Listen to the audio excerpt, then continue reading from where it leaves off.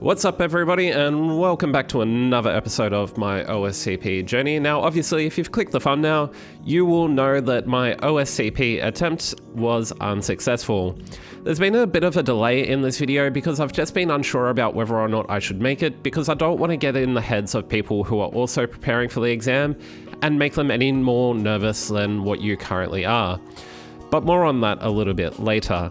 So my first real attempt now was a failure, but I'm actually really happy with how far I got. So I got to a total of 55 or 60 points if you include the lab report. And just due to the amount of enumeration and research that I had to do, I'm actually really happy with the result.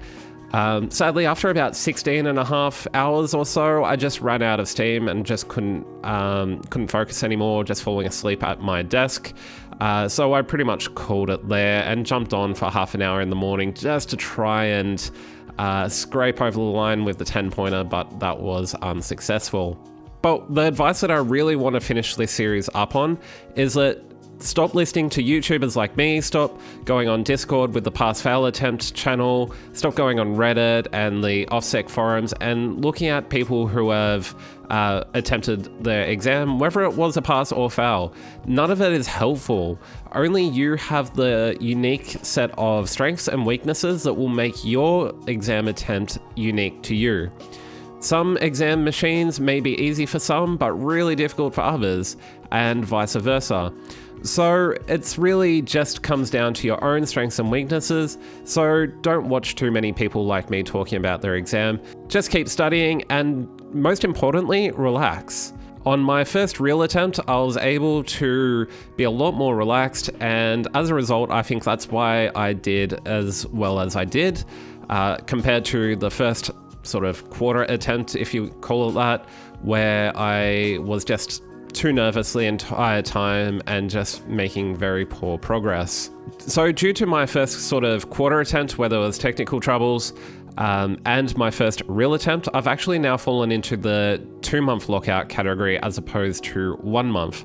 While I have emailed Offensive Security about this to see if they can waive the additional month, even if they come back saying yes, I'm not sure if I would actually take it, and that's just due to my work schedule really being full on at the moment, and I can't really make the time.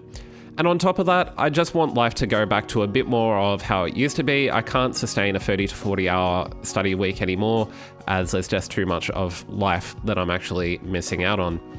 That being said, I am planning to have a nice study schedule which is mixed in with all my hobbies and seeing people and living life again.